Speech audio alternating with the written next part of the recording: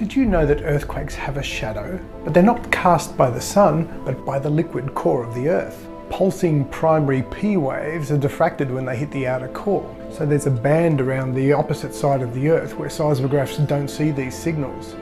Shearing secondary S waves are stopped entirely by the liquid core. So this shadow zone is even larger. It's only because of earthquakes, a global network of seismographs, and these shadow zones that we discovered what was deep inside the Earth.